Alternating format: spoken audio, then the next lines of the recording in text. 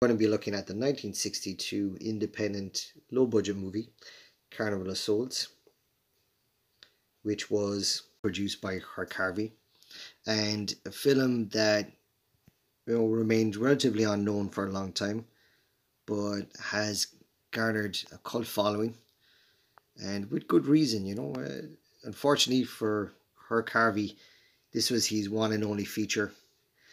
He did have a part to play in a re-release movie. I think it was 1997,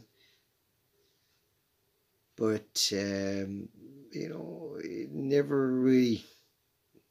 When it was released, it wasn't popular. It was second billing. It was a double feature with a movie called The Devil's Messenger. The lead actress, Mary Candace Hilligoss, former model and sometimes TV actress, and she never really went anywhere after this. She has like sporadic roles in a couple of movies here and there, some television work, and was only paid about $2,000. It did as a kind of a run and gun type of thing. Just went in, did her job, and got her money and just went. And I suppose she never even thought that it would really amount to anything. And the same with Hank Harvey, which is the same shame, because what they put together here is a solid movie which has a very unique feel to it. Some say it's like an episode of Twilight Zone or something like that, but I think there's a bit more to it than that. Maybe in the story may be a little bit weak, a little bit obvious, but I think the real star of the show here are the visuals. Here we have the director, who played the main antagonist throughout the movie, this creepy guy who's stalking the main character, Mary, throughout the movie. Now, the style of this movie is something that stands out. The lighting effects and the different camera shots in that. The director was a maker of industrial and educational films, and it's unfortunate that he never really carried on after this.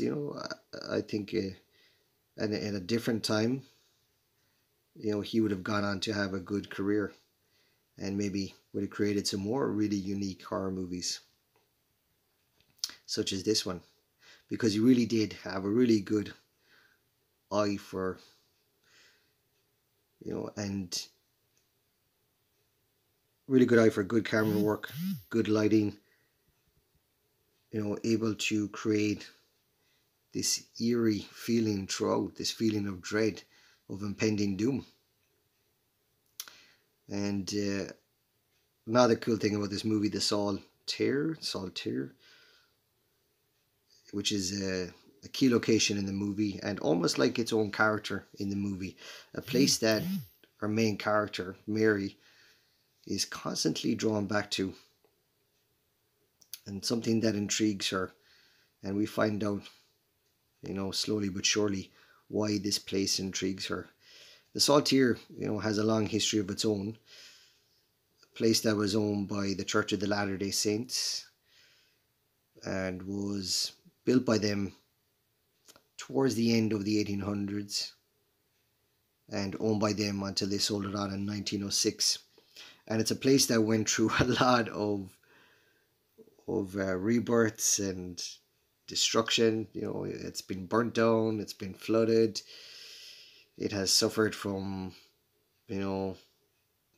droughts, like the lake drying up, and managed to survive the Great Depression, and has even been rebuilt using salvage parts from an Air Force hangar, and then finally opened again, I don't know how many miles down the road, as a music venue, and was quite successful from 2005. Had acts such as Mastodon, Rob Zombie play there, Bob Dylan, and that crazy, lady Kesha is always singing about getting drunk. She's also played there. Tiesto played a set there. It became quite a popular music venue. In its, I think probably its fifth version of this place. But in this movie, it is host to all these ghoulish characters, and who don't belong to the land of the living. And we find out that Mary herself is, she's been drawn between the land of the living and the land of the dead, and we slowly find out why. But the interesting thing about this movie is the visuals mainly. I think he's created a movie that has a really unique look and was a big influence on the likes of George A.Romero. You can see it in a lot of his movies. There's a key scene in this movie that George A.Romero has kind of made a kind of homage to in Land of the Dead, and also a big influence on David Lynch, especially in its visual style. A lot of the characters of his, some of the characters in Twin Peaks, looked like they could have came out of this movie. Not as a rip-off. I don't think he ripped these characters, the look off, but maybe as a homage to this movie, which I think is probably one of his, one of his favorites, and definitely a movie that was a big influence on him.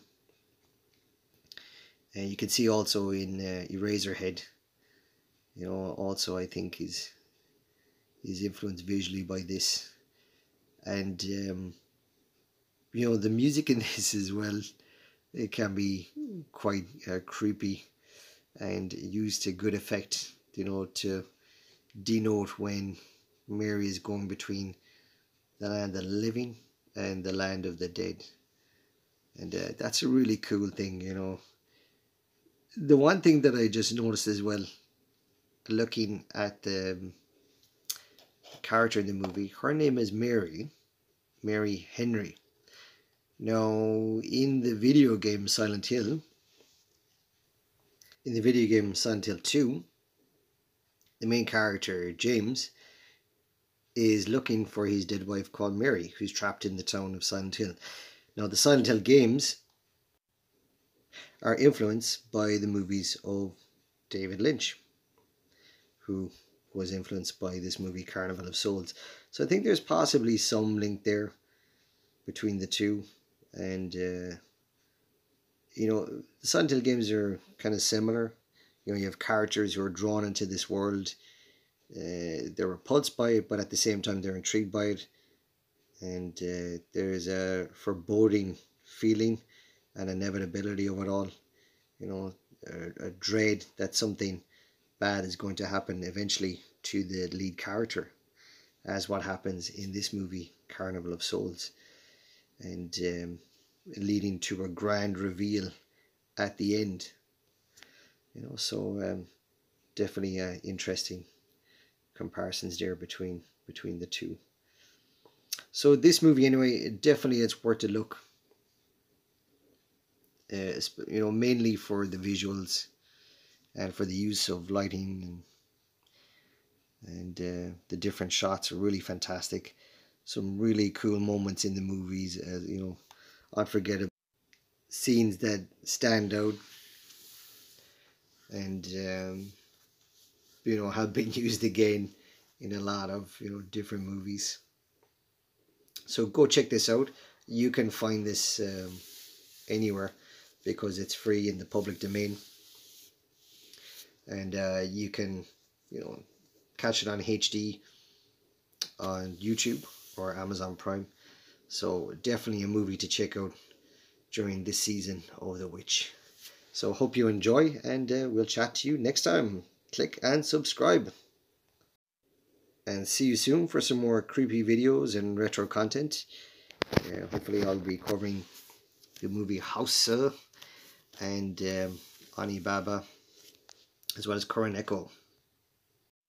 Some creepy Asian classics, favorites of mine, that I will hopefully bring some videos of to you over the following days that we have left here of October, of Halloween.